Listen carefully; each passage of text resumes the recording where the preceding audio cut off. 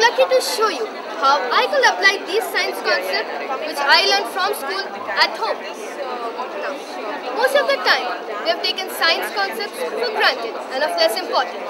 Yes, we students study a lot for the purpose of getting high marks at school.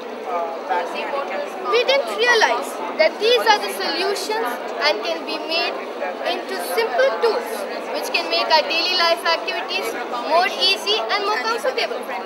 We did not notice the technological advancement and scientific achievements which can impact our daily life activities with these concepts, and it can influence our daily life. Now, I have made some few projects like weather detector and water detector. Let me show you how it works, why it works, what's the concept. We move on to weather detector. This is a simple project which has two parts. The first part goes on the rooftop, over here. This part goes inside the house in your walls. How is it made and how does it work? The concept is that it detects weather from which direction the wind is coming. It can be used in airports for the takeoff and landing of planes, which can prevent from the crash. How is it made? This is a battery connection, which the negative side is connected to this switch and the positive side over here. Negative sides only get completed when this switch is on. Now the negative side goes to this part of the LCD. The positive side goes here, but it doesn't come here. Where does it go?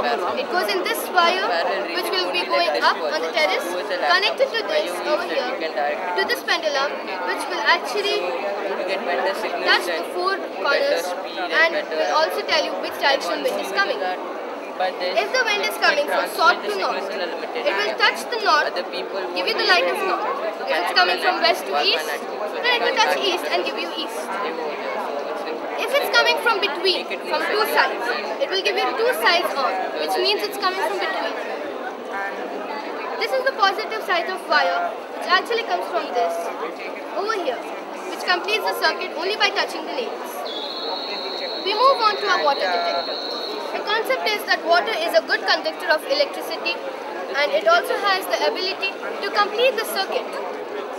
I have made this simple project, simple application. First, the sprinkler. Inside your garden, the sprinkler is needed for the freshness of grass, but when the rain comes, it's of no use. Waste of gallons of water.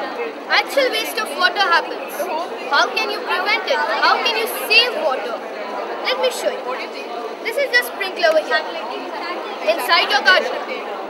What happens when the rain comes? Waste of water? How can you automatically switch off? Let me show you.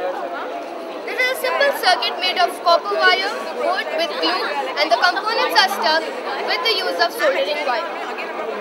Now, when the sprinkler is on, this is the sensor. The circuit is not complete to switch off. How can it be completed? With the flow of water. When the sensor is dipped inside the water, it actually closes, giving you alarm that rain is coming and it's closing the sensor. And when the rain goes, again it opens. Move on to lights. Lights is used in ceremonies like wedding, opening a new shop, a new home, so on. What happens when the water comes on top of the lights? It actually causes short circuit, cause a fire, and when it's fire, lots of property loss. What can you do when the lights are there and the rain comes? How can you save your property loss? How can you switch off automatically, especially during midnight? Let me show you. The same way, the sensor is still incomplete, the circuit is incomplete, but as soon as it touches the water, it closes. It can, actually give you time, you don't have to take time. No more risk in losing your property, it will automatically close. But when the rain goes, it opens again. So no more property loss anymore.